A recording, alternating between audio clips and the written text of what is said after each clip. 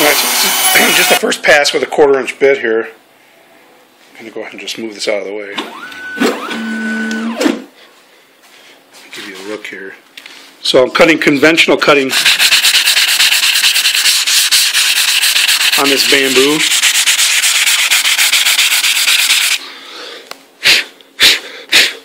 And so far, not so bad. Doing milling out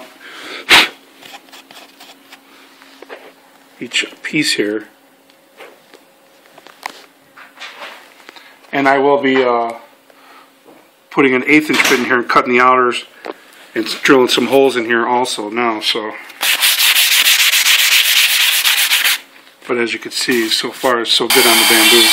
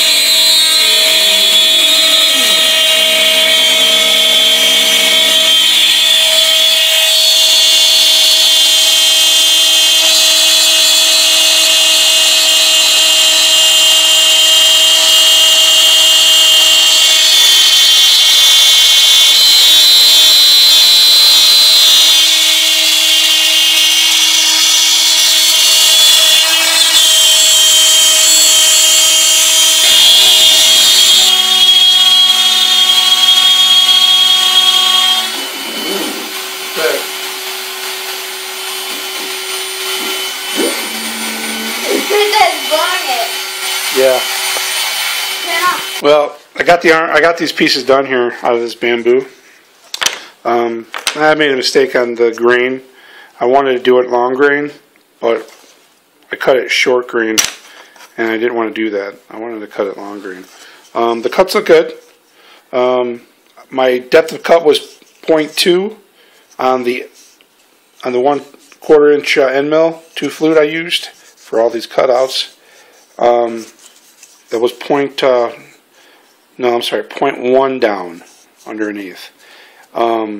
Conventional cut on everything for wood, of course. And then I did area clear pocketing for all these here. The outside was done, well, the outside and these small slits in here and the drilling was done with an 1/8 inch end mill, and that was also conventional as far as those. And then the outer cut was the 1/8 inch. That was done conventional as well. Turned out pretty nice. Circles look okay. It's hard to tell a little bit, but I got a little flat spot here when it came around. I'm not sure why.